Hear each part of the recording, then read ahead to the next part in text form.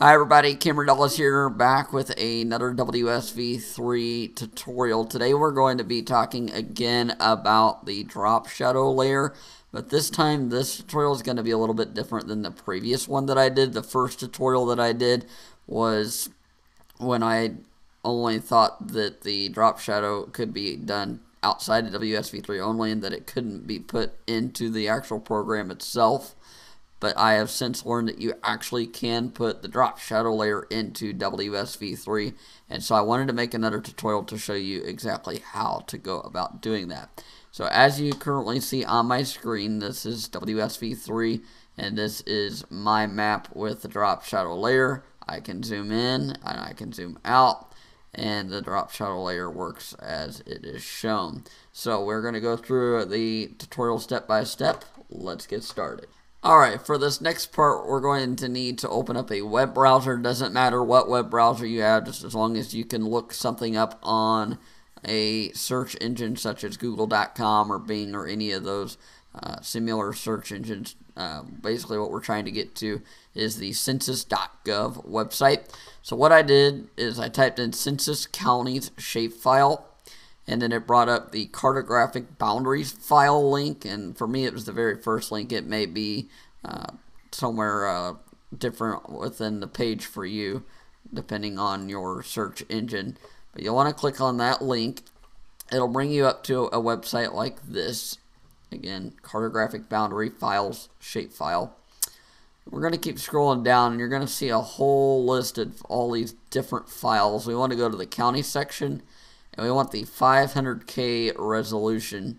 You're going to click that and download it, and it will go to wherever your downloads are supposed to go to on your computer. Probably the downloads folder most common, unless you've specifically set it to go somewhere else. But you'll want to find this file once you downloaded it. I've already downloaded it, so I am going to move on to the next step from here. Alright, so for this next part, we're going to need the program that's going to do all the magic for us. Basically, the program that's going to allow us to design the map, and that is QGIS. You're going to need a web browser once again, as well as a search engine to be able to look that up. You'll just simply type in QGIS. It'll bring up the link to the QGIS website. We're going to go there, and then you're going to want to hit the download now button on the main page, and then I think you're going to want the standalone installer version 3.22. I think that's the newest version out of them all. There's all kinds of instructions on here, so I encourage you to read those as you go through and install it if you haven't done so already. Alright, so for this next part, you're going to need to open up QGIS. Then from there, we're going to start a new project. So to hit the area that says new empty project. So then you're going to have a blank workspace. So now we need to bring in that map that we downloaded from the census.gov website. Mine is in the downloads folder. Yours might be there as well, or it may be located in a different location depending on where you saved it when you downloaded it. You're going to want to then take that file. You will not want to do anything with it outside of QGIS. You don't need to open it or anything like that. You're just going to simply click it and drag it right into QGIS into the Layers tab. And then from there, it's going to bring up a dialog box. We want the very first layer and or the one that's just got the .shp or shape file behind it. We do not want to highlight any of these ones with .xml, or else it will give an error to the QGIS program. So just the shape file, and that's all. Then it's going to bring up another dialog box. Just hit OK. We don't need to do anything there. So then from there, we've got a map to work with. At this point, you're going to want to decide what your boundary or county's area is that you will want to highlight to make your map. That will then include the drop shadow layer. So to start highlighting counties, I'm going to come up here to the top left and hit the little highlight button where my mouse is hovering, and then we're going to just go through and start clicking on counties. As you do so, you're going to want to hold down on the shift key so you can multi-select and be able to select all the counties that you wish to highlight, and you will just keep doing this until you have selected all of the counties that are within the area that you want to include. And so once you have done that, we will then come over and we will do export, and we will save selected feature as, and we want to save it as an ESRI shapefile. And then we need to name it something. So name it something that you will remember it as. And we're going to call this drop shadow layer. And then we'll hit the 3 dots. And then we're going to save it somewhere that the program will allow. I would recommend somewhere on the desktop. I created a file folder specifically for this project. It's got a previous file in there, but I'm going to use this folder anyways, as it should work. And so once you've found a spot to save it that it will allow you to save it, you're going to do that. So now we have our selection highlighted there in pink, and we have 2 different layers now. You see there's a layer on top and a layer on bottom. One's the original, which is all the outer area, and then one is just the area that we selected. We want to deselect this outer area. We don't really need to deal with that anymore at this point. We just want to deal with the area that we highlighted, and that's it. At this point, we're going to then hit the pencil, and we want to select the entire thing, and then we want to go to edit and merge the selected features, and we don't need to do anything here. We'll just hit OK.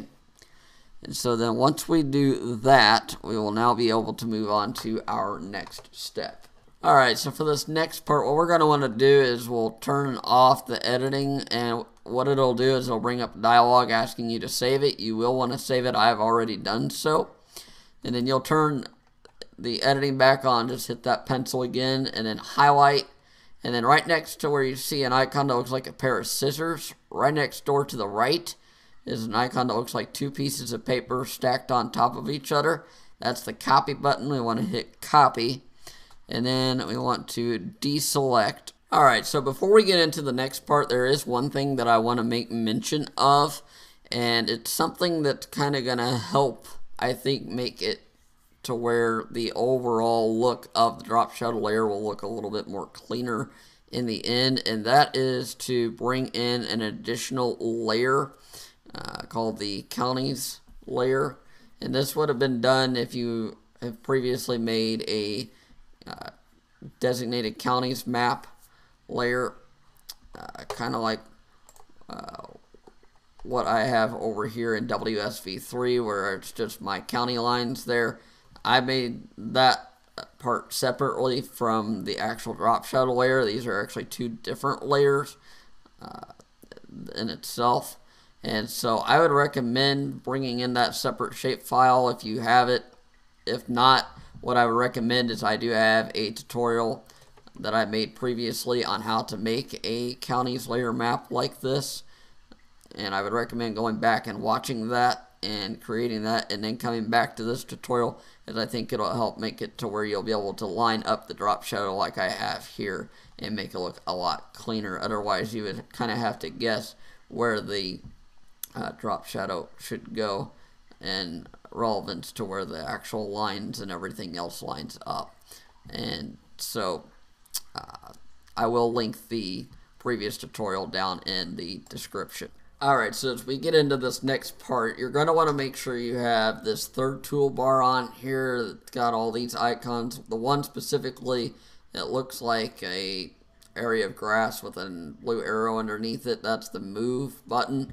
In order for that to show up, because it may not be there by default when you first open the program, especially if you just downloaded it for the first time, you're going to want to right click within the toolbar area, and then it'll bring up this dialog box. And then you want to go down to toolbars and make sure the checkbox with advanced digitizing toolbar is checked. Once you've done so, we should have access then to this toolbar here, and we want to hit the move button. I have my counties layer on right now, which is showing the county lines just so I can better visualize the entire map as a whole as far as how it would actually look in WSV 3. Because as we click the pink area here and start moving it around, we get this little red highlighted area. That is actually going to be serving as our drop shadow layer, as far as that's the layer that we're fixing to move around. And we don't want it to be too close in, or otherwise the rest of the layer itself is going to sit over top of it and you won't be able to see the drop shadow. So we want to leave some space when we do so, and you're just going to want to pick the area where you want the drop shadow to be. So once you have kind of found that desired spot and you have it how you want it to look, then we will just simply move it like so. And we will then uncheck the layer for the county lines, as we don't really need that no more. Then what we want to do is we want to create a new shape file. And then you'll type in the file name and hit the 3 dots and then save it in a spot where you can save it. Again, that's going to be a new shape file, and then the geometry type is going to be a polygon, and then you will hit OK. And then once you have done that, you should have then a new layer. I would recommend titling it something along the lines of top layer, as that's going to be serving as our top layer. And then at this point, you're going to want to make sure that the editing pencil is on, and then hit edit, and then we're going to paste. And that is the layer that we copied earlier on within the tutorial, and that is our top layer. So now that we have that, we can proceed on with the next step, which is to go to Vector, Geoprocessing Tools, and then Symmetrical Difference. So then at this point, we want our top layer over our drop shadow layer. And then we'll hit Run and then Close. So there it is. So now what we can do is we can work with it a little bit closer now. Hit that editing pencil again, and this will allow us to work with these 2 layers that highlight. So there's 2 separate layers on each side that highlight. This is where you kind of have to decide, okay, where do I want the drop shadow layer, and where's the one that I want to get rid of, kind of taking off the excess part of that overlay, if you will. So for me, I'm going to take off the top part, and so now we have the bottom. And so now we have a complete drop shadow layer here in QGIS. So now we got to get it out of QGIS and into WSV3. So here's how to do that. We want to select the Symmetrical Difference layer in the Layers panel. Then we want to go up to Export, Save Features As, an ESRI shapefile. Then we're going to go in and we're going to type in new drop shadow layer. And when we're going to put that in the folder that we can save it in and hit OK. So we've saved that. We're ready to go back over to WSV3. So you're going to want to make sure again that you have a counties lines map like this. If you don't have that, I encourage you to go back and watch my first tutorial that I did on that specifically, because it's only going to make sense to have that to then add the drop shadow layer 2, and you'll see what I mean once we add that drop shadow here in just a moment. So in order to get that going, we need to go up to WSV3 up at the top left and hit Program Settings, or you could just hit Control O on your keyboard. And then we want the GIS System tab and then Shapefile Layer. And then right next to the Add button, just to the left of it, it's a little piece of paper tab there. And then we want to go to the folder which we saved everything. And we want to find our new file that we just saved of the new layer and bring it in, and then hit Add. And then go into Style Editor, and we want a filled polygon, and then we want to hit the fill style. And I've already created a fill style, and I will be happy to show you my settings for that here. And so I've got the alpha, it looks like it's all the way up. I've got it set to black, and then these are my sizes there, so you're welcome to copy those verbatim. It's just, you may have to adjust those accordingly to your liking or desire. It may not be a one-size-all-fits-all, if you will. So that's how that works. If you have any further questions on that part, feel free to drop those down in the comments. So there it is. As you can see, we now have the drop shadow layer into WSV3, and I can move it in and out just like I showed at the very beginning of the video. And again, if you have any further questions about this specific tutorial, drop those down in the comments, and I will be glad to answer those as soon as I can get to them. I appreciate everybody tuning in on this tutorial, and I hope it helps. Thank you so much for watching, and I hope that you tune in for the next one. Don't forget to like and subscribe.